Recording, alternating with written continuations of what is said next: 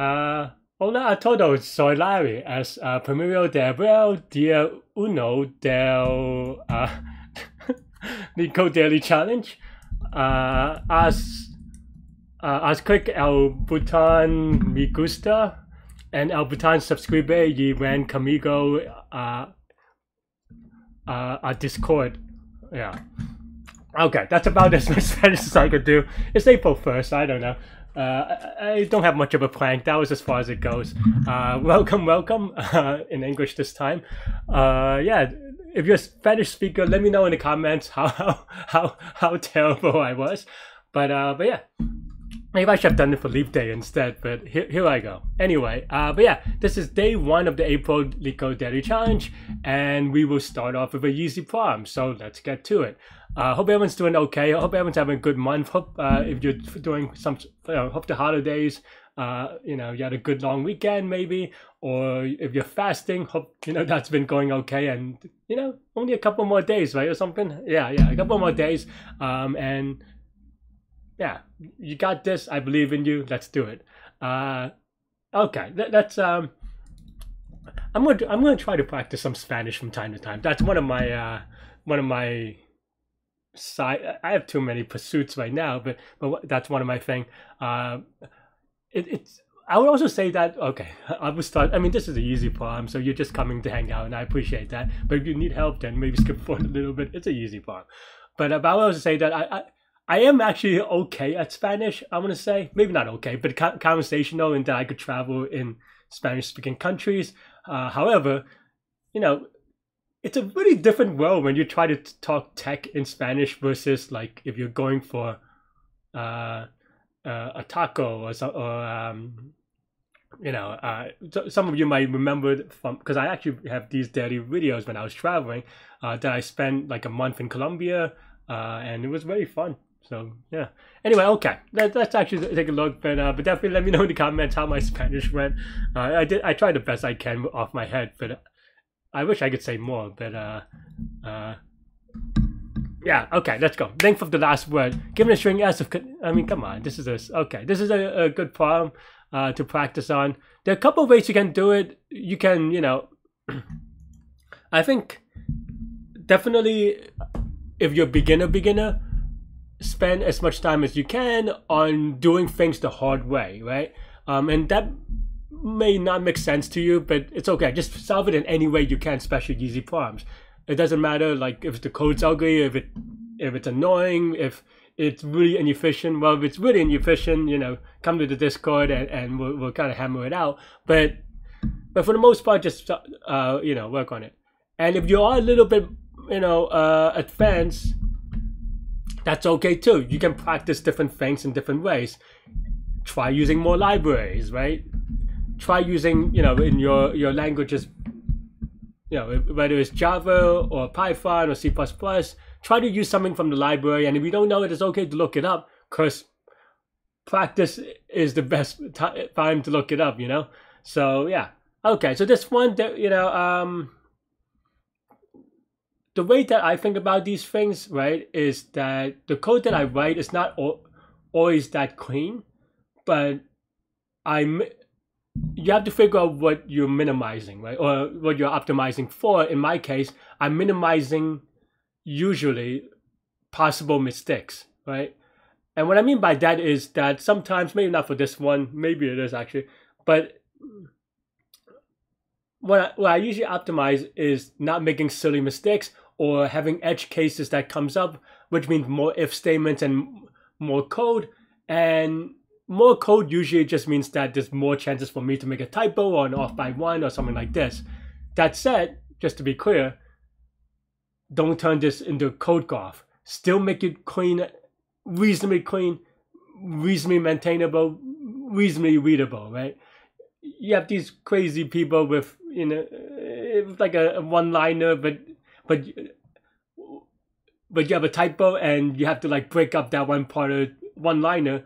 You have to break it up just so that you could have the proper print statements. Then you don't really have a one-liner, But that's just my opinion. Okay.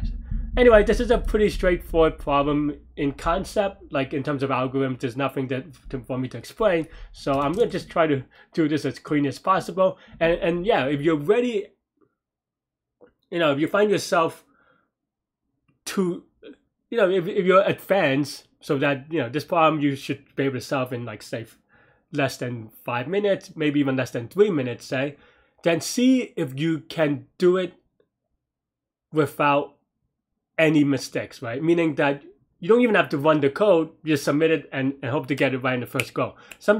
I think on the contest, the one that we had recently, someone asked me like how I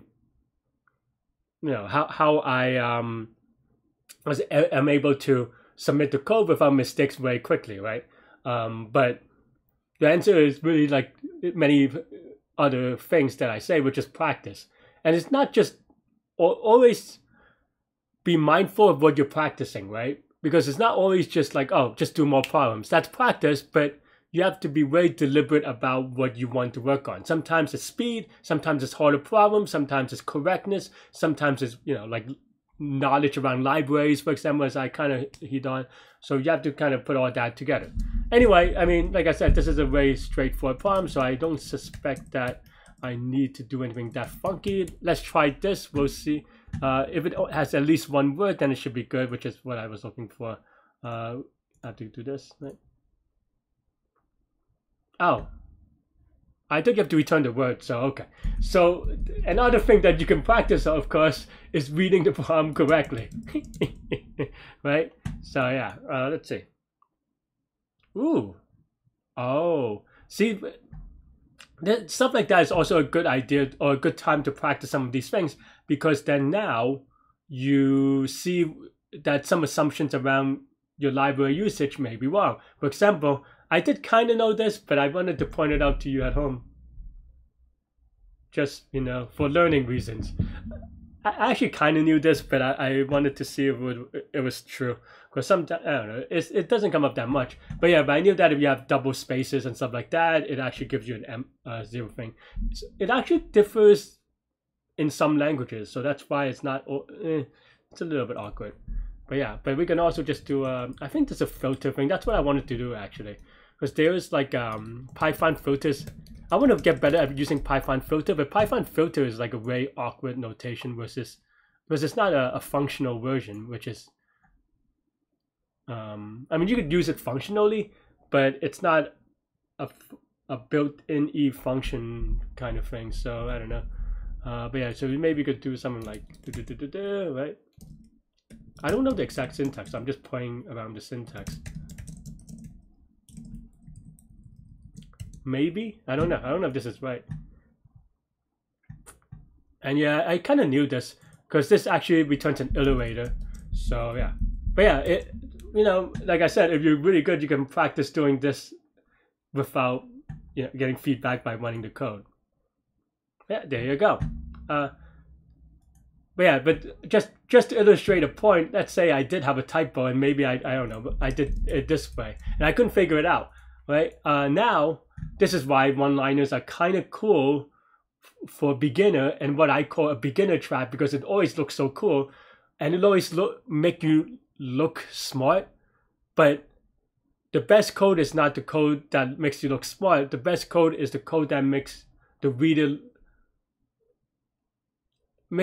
thinks that they could have written it themselves. So that because it is so easy to read, right?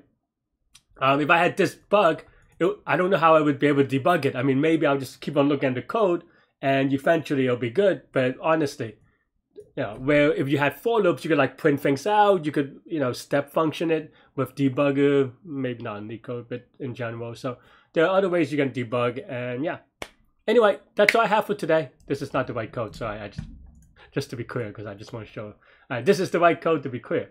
But yeah, that's all I have for this one. Let me know what you think. We'll do the premium problem next. Happy holidays and April Fools and all these other things. But yeah, stay good, stay healthy, take good mental health. I'll see y'all later and take care. Bye bye.